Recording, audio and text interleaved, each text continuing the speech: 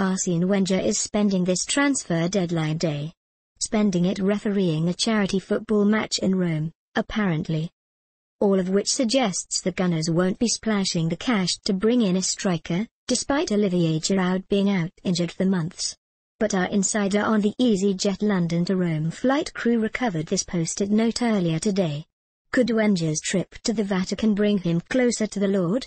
Disclaimer: there is as much substance to this claim as there is believing Arsenal will sign a world-class striker by the end of today.